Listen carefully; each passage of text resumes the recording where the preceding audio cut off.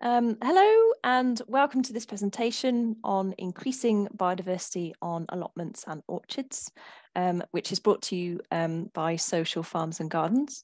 My name is Louise Cartwright and I'm going to be presenting for you today. So before we kick off, just a little bit about me. So I'm a freelance horticultural trainer. I'm also an egging mentor and a smallholder with previous experience helping to manage a 100-acre biodynamic farm. So I currently work for Comarium Renewable Energy on the Feeding Our Community project, which aims to teach, motivate and inspire our local communities to grow, store and prepare food in publicly accessible green spaces.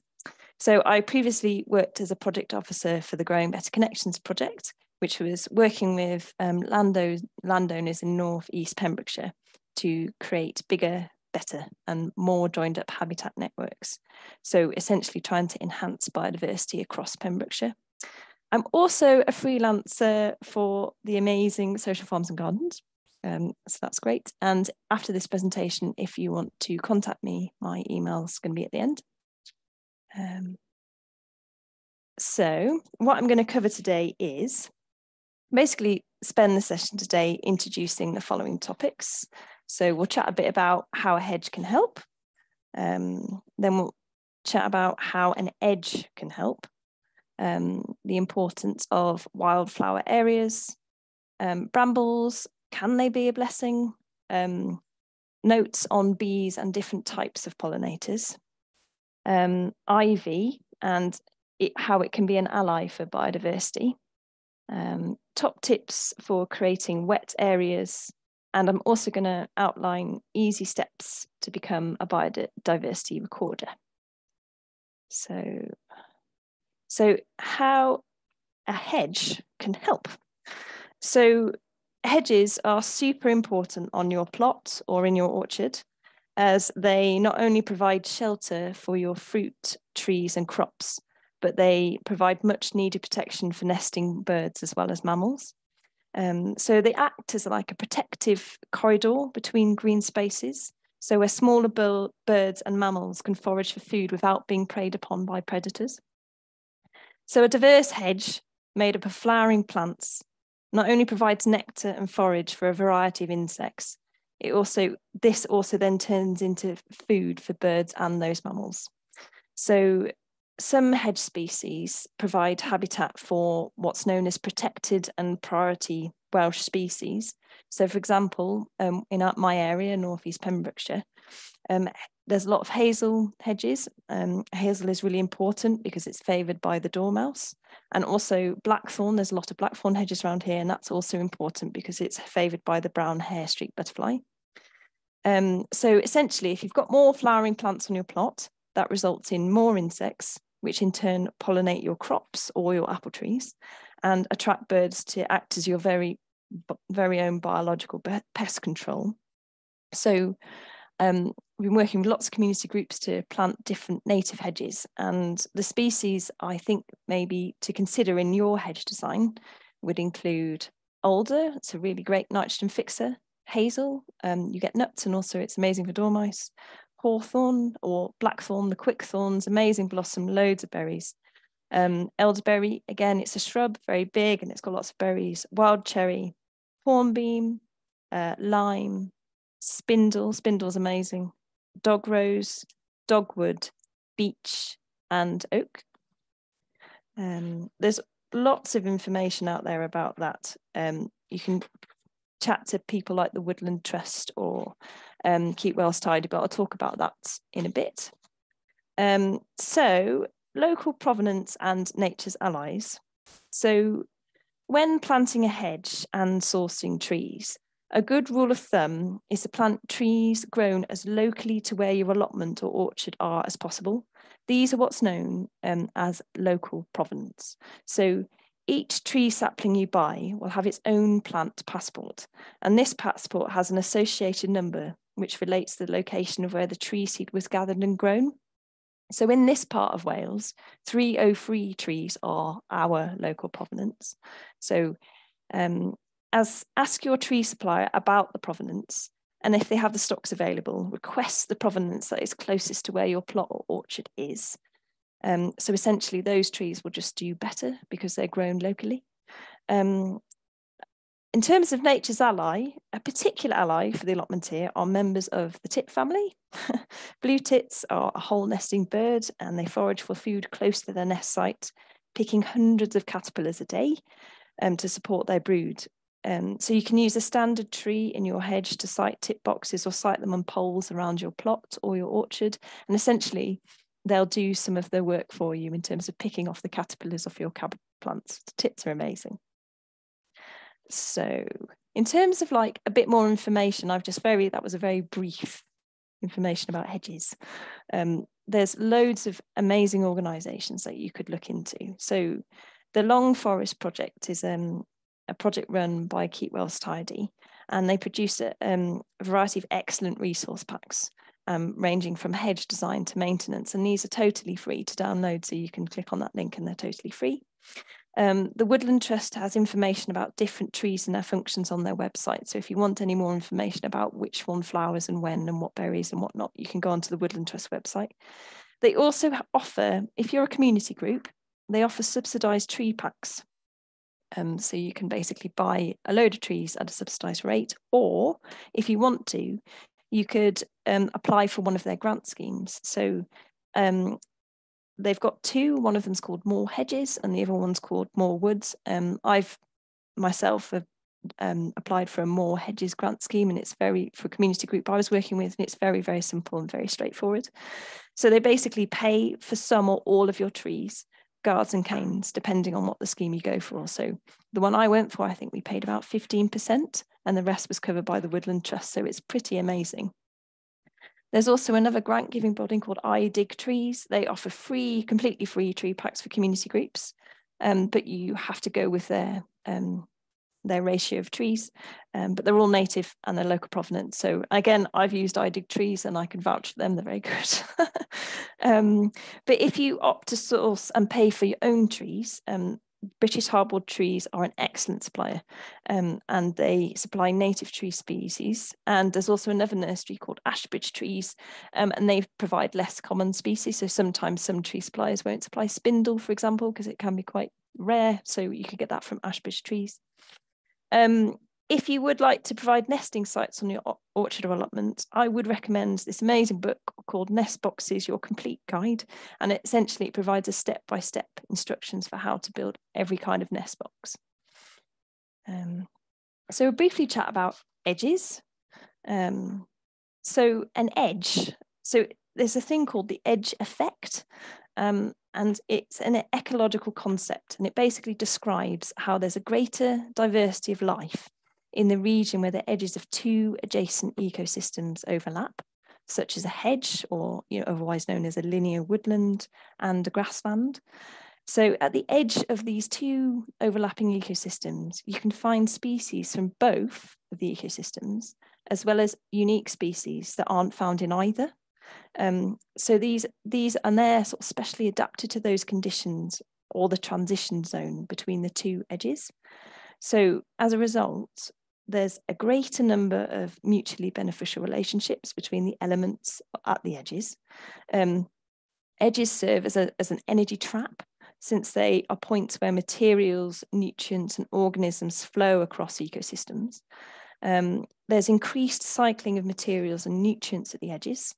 They also create beneficial microclimates, and they're important in supporting biodiversity and in the production of biomass. So essentially on your plot or in your orchard, to make the best use of the edge effect, you could leave a metre or so of grass adjacent to the hedge, which you could cut once or twice a year after the grasses and wildflowers have seeded. So essentially be creating like a little linear wildflower meadow next to your hedge. And often, in my experience, because there's lots of really beneficial relationships in the hedge already, because there's loads of, often the mycelium is really developed, the grass and next to the hedge grows really well, and it has like really quite a diverse sward. So it's really very good. That's the edge effect.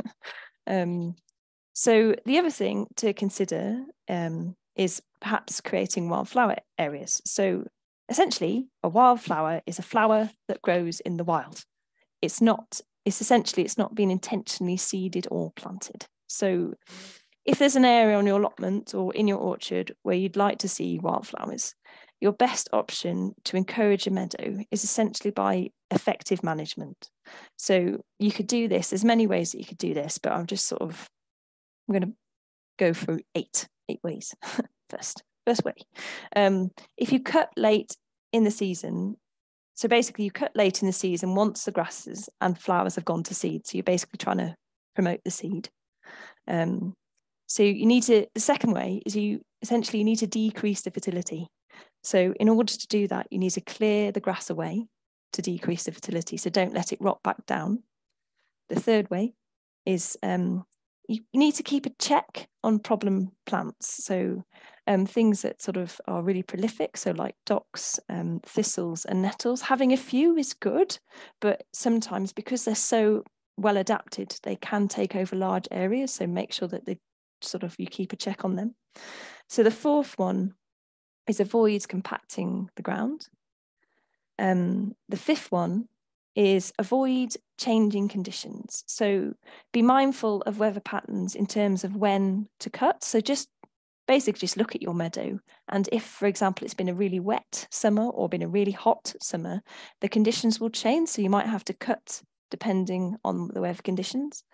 The sixth one is have faith in nature.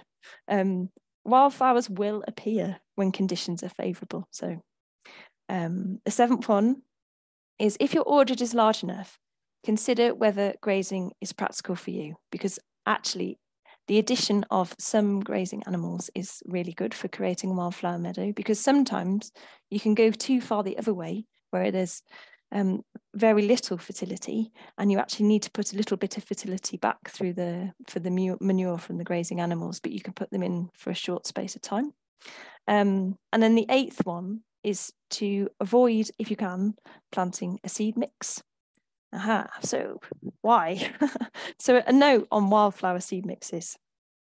So most of the seed mixes, not most, but not all, so most are include annual plants such as poppies and cornflowers. So in theory, at the end of the season, they should drop their seed and it should replenish itself. However, in practice, this isn't always the case. So the resulting display, so the next year will be less impressive, essentially. The brightly coloured species which make up some seed mixes aren't actually native. And unfortunately, this could mean that they could displace some native wildflowers already existent in your seed bank. Which could actually erode the local distinctive wildflower diversity. This could even become invasive if they were introduced in the wrong place, which could actually cause a bit of pressure on local biodiversity. Another consideration is that many of our Welsh pollinators are limited in the range and specifically adapted to feed from specific plants. So pollinators thrive on the flowers which are native to the same region as they are. So those to which they're best adapted, essentially. So in introducing a seed mix containing species that aren't generally found in their region can have little or no benefit to the native pollinators of that region. So essentially, instead of actually spending loads of money on seed, you could just let nature do the work for you. And essentially, the best thing to do to encourage native seed bank is through a change of management. So by cutting, letting them go to seed, cut after, take the fertility off.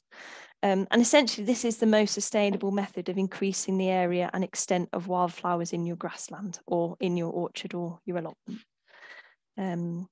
So that was a very whistle-stop tour of wildflower meadows, but there's some incredible organisations out there that provide really great free resources that you can download. So I'd really recommend these two documents by the organisation called Plant Life. So the first one is the Principles of Good Meadow Management and Managing Meadows of All Sizes with Mowing.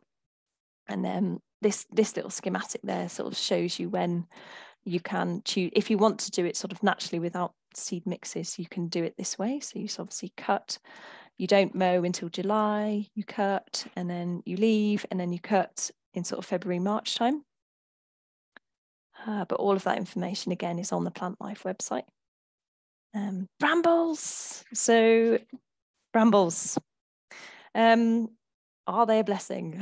Well, a stand of brambles, they have enormous benefits to wildlife. So essentially, our songthrush, it suffers if a big stand of bramble is removed, because they favour a dense bramble thicket for nesting in, because it keeps them safe from predators. As you know, berries are great. Everybody loves the berries, but they're not only for us, but they're also really important food for many birds and mammals, including, again, the hazel dormouse. I keep going on about the dormouse, but obviously protecting priority species, so they're really important. So in autumn, you may also find fox or badger poo turn bright purple from the berries they've been feasting on. So they you know, it's a really important food source for them. The flowers also provide nectar and pollen for many invertebrates. Also, lots of Welsh pollinators feed on brambles. So they, as you know, if you try to pull them out, they're very spiky and extremely dense, but they create such safe places for things like hedgehogs to shelter in and to move on. The jagged edges of a bramble thicket creates microclimates for basking reptiles. So I know obviously that it is that, you know, your whole allotment can't just be brambles, because you do need to grow food, and your whole orchard also, you need to have some apples, you know, there has to be like a balance. But if you've got an area which you don't necessarily need to be in, and there are brambles there and you can leave them, then that would be super duper for wildlife. It'd be amazing for biodiversity if you could leave them. And because also it's great for it not to be tidy, you know, I mean, it's got its own sort of beauty as well. So brambles are a blessing. Next one. Just a bit of a note on bees as well. So this is just a little bit to consider for other bee species, essentially. So there's just one species of honeybee in Britain and Europe. It's called the Western or European honeybee. I can't really pronounce the Latin, but I'll try. The Apis mellifera. And they're not actually at threat of extinction in the UK. Honeybees are doing well. In contrast, there are over 15 other pollinator species in the UK, including over 270 of our own wild bee species, as well as hoverflies, moths, and butterflies. So more than half of the bee, butterfly, and moth species in the UK have declined in the past 50 years. And actually, unfortunately, like 62 of our species have gone completely extinct. So there's an increase, it's actually a bit of a concern that declines in our wild pollinators may be worsened by a really high density of honeybees. Because one honeybee hive can contain over like 40,000 bees. So if you introduce a lot of these hives, so I don't know, if you introduce 10 honeybee hives into an area that they wouldn't necessarily have been, they would actually start competing with other wild species for food and resources. So that actually could put a strain on your native wild bees that are already in the area. They've also, unfortunately, sometimes not all the time, but sometimes honeybee hives have been known to spread disease to the wild bee population. Say, for example, if like you're setting up a new apiary and it's got like 20 or 30 hives in and into a place where there was none before. So it can actually be quite devastating for the local population. So yeah, for example, if it was introduced into an area where there was a rare bumblebee and you've got 30 new hives, it could potentially be the end of that population. However, never fear. So you could actually, instead of say, like, you think, oh, you know, you might have your lovely orchard, like, right, I've got space for 30 hives here, I've got 30 hives. Instead of deciding to put lots of honeybee hives, what you could do, instead of producing those, you could essentially create sort of a bug or a bee hotel. And you can do this really easily by creating what's known as a bee bank, which is essentially in your newly planted hedge, which is on your allotment or in your orchard. You can basically have like a bank where which is a little bit clear of vegetation where the bees burrow into, and this is like absolutely ideal habitat, amazing. But there's another great organisation called Bug Life that have created an excellent resource booklet just explaining how to do that as well. The other thing is to actually do yourself a favour and resist tidying. So like you don't need to tidy, it's fine. So like bumblebee queens and caterpillars overwinter in the tussocky grass and also at the bases of the plants.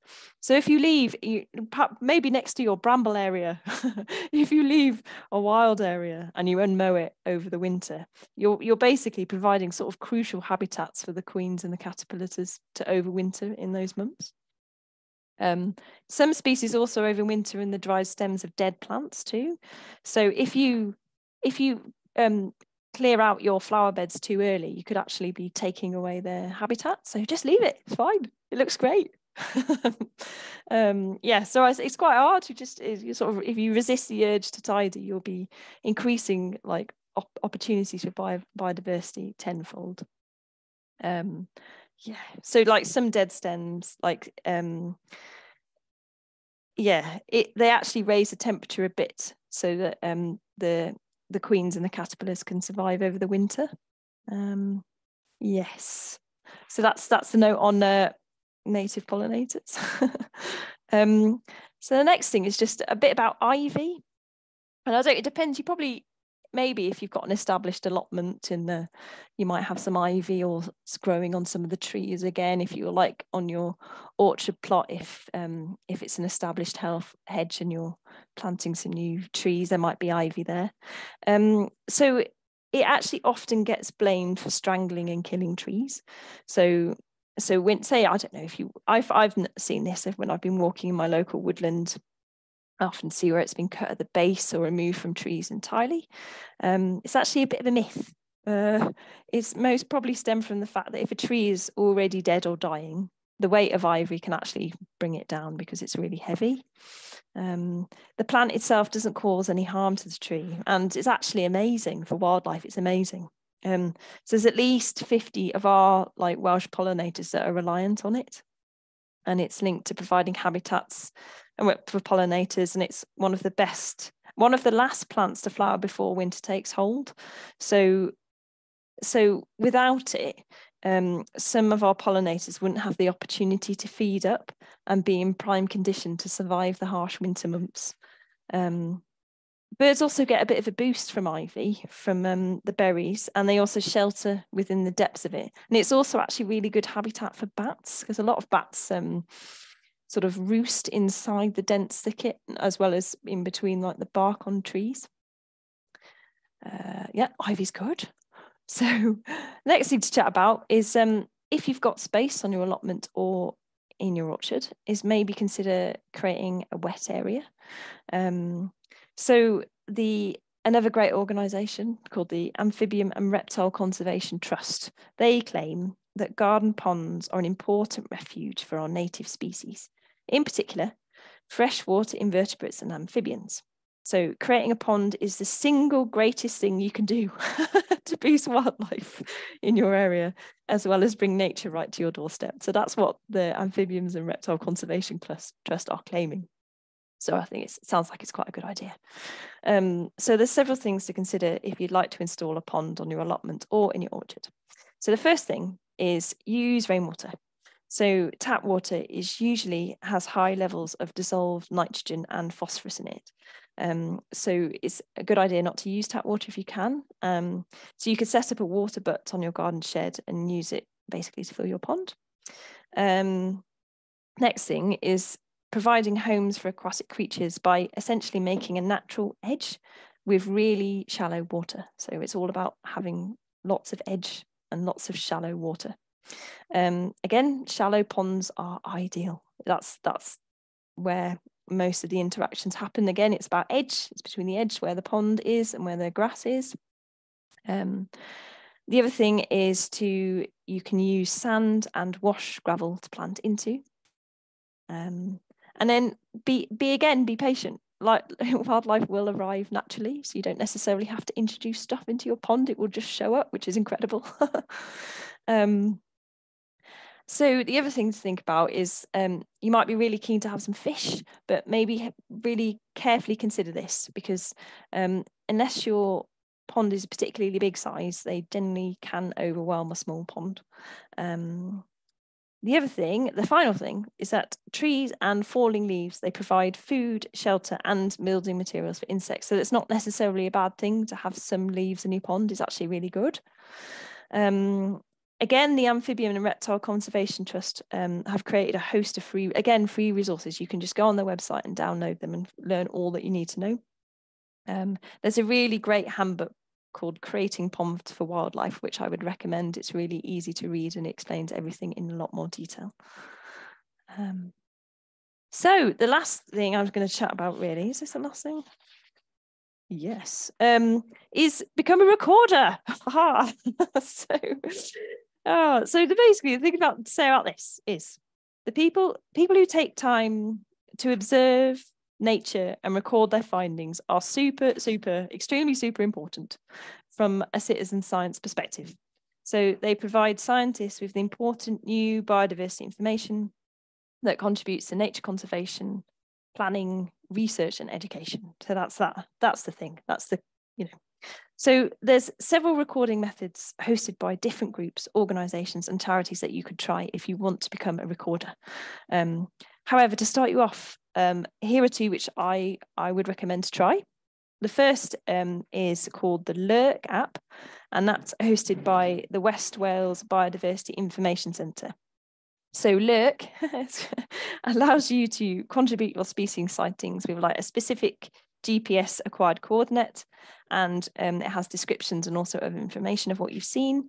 They also have like specific project coordinators who will help you to identify a species that you're unsure about. So you can just actually call them up, and I have done this, give them a photo and go, what's this? If you're not sure. So the second and this is which Social Farms and Gardens are working with in partnership with, are the 2023 Big Butterfly Count. And that began on Friday, the 14th of July. And it's happening until August the 6th, which is a Sunday.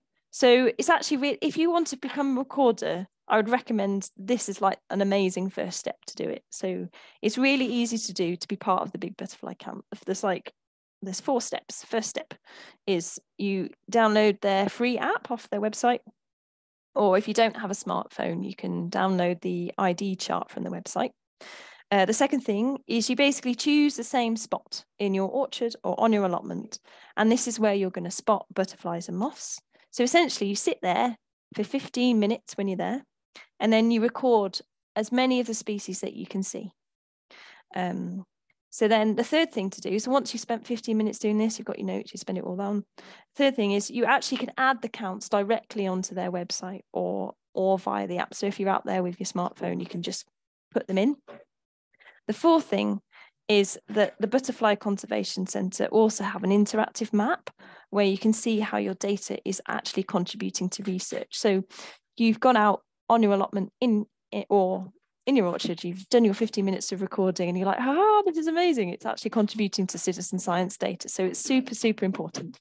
So actually, as an aside, if, for example, you wanted some information about a place, or if you were a planner and you wanted to build a house or whatever, you would get in touch with someone like the West Wales Biodiversity Information Centre, and their interactive map would show the planners what was growing in a particular area. And quite a lot of their records are based on citizen scientists' records. So it's super, super important that people do this, because it shows that it allows you to see what is in a place. Because obviously the West Wales Biodiversity Centre haven't got a million people to go out and record everything. So I would really recommend doing this.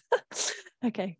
Yes, so that's me, and that's the end of my presentation. So if you've got, any questions, Social Farms and Gardens are amazing. Go ask them.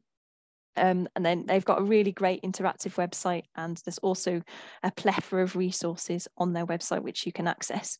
And if you have any specific questions about community gardening, they have like project coordinators that are based in different parts of Wales.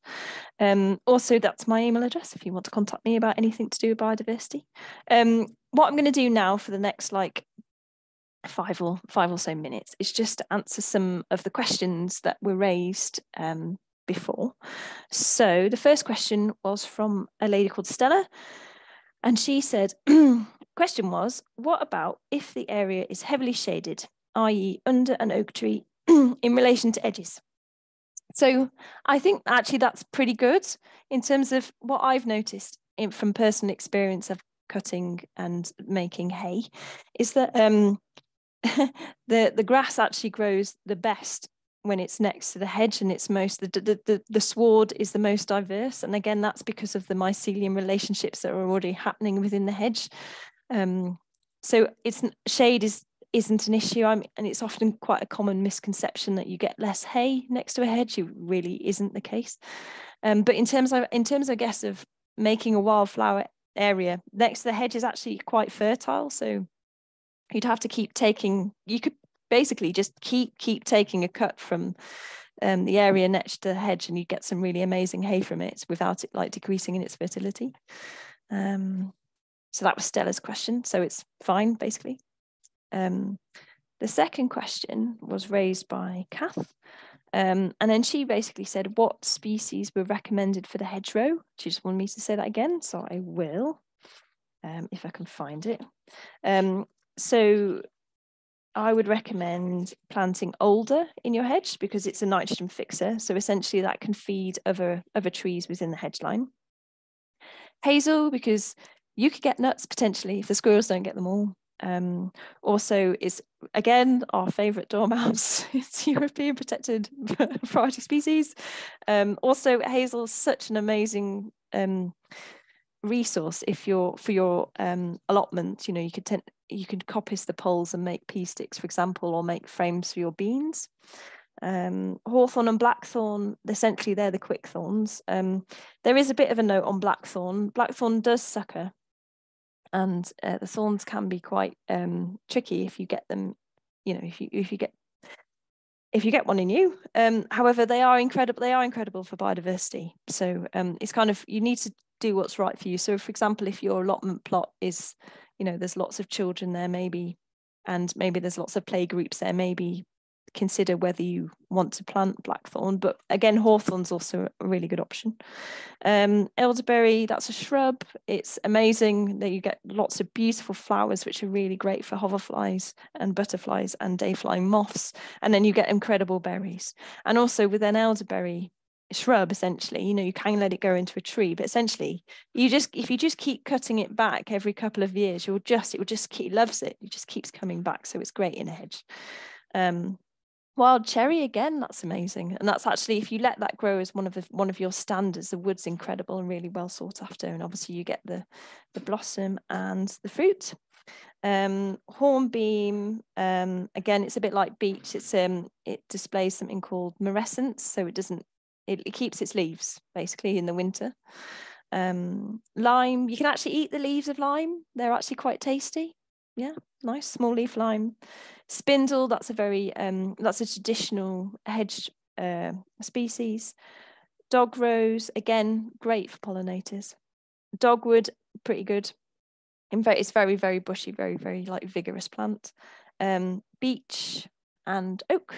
So I think, you know, sessile oak or pedunculate. I mean, I guess the thing about oak, when you plant oak in your hedge, you'd be wanting it to potentially be the standard in your hedge, but you can also like trim it again because it is like beech as well, and then it will keep its leaves for a long time in the winter. So that was Kath's question. There was another question. Next question was, how long will the process take from beginning improvement to having a wildflower meadow? Well, from personal experience, I mean, this morning, you see that picture there is mine, and we've basically created 5 sort of meadow areas, and it's taken about it takes between 4 and sort of 6 years for you to see like a real diverse sward. So it doesn't actually take that long. You just have to keep taking the grass off. But obviously this depends on where you are and how fertile your land is. I'm high up. The soil is really acidic and really well draining, so it's probably taken less time here than it would say if you had a beautiful loamy soil next to a riverbed and it was really sheltered. So it would take longer probably for the fertility to decrease. But I mean, I've just been amazed at how quickly it's happened. So that was that question. Next, another question from Kath was, I work in 2 community gardens in Swansea, and I'm looking to introduce a small pond. Are there any top tips? Yes, there are, Kath. Many top tips.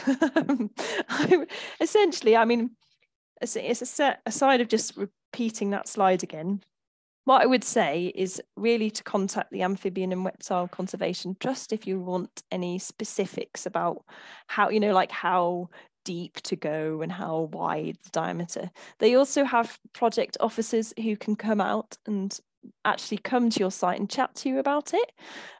I work with this really amazing chap called Peter Hill, and he came to a site I was working with and really helped us to develop a series of shallow ponds, which is great. So yeah, I would recommend checking them out, checking out their website. Hope that's okay, Kath.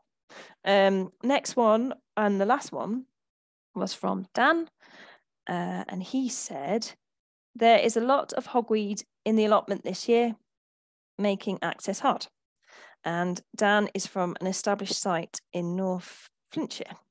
So in terms of, again, you know, the note that I said about you need to keep a check on some of the sort of native plants that are very good. I suppose they're not native invasives, I suppose. And hogweed is a very good one.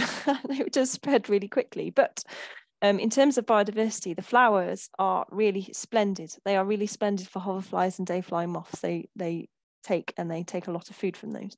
So if you can, maybe after it's flowered and before it sets seeds, just cut the flower heads off and compost them.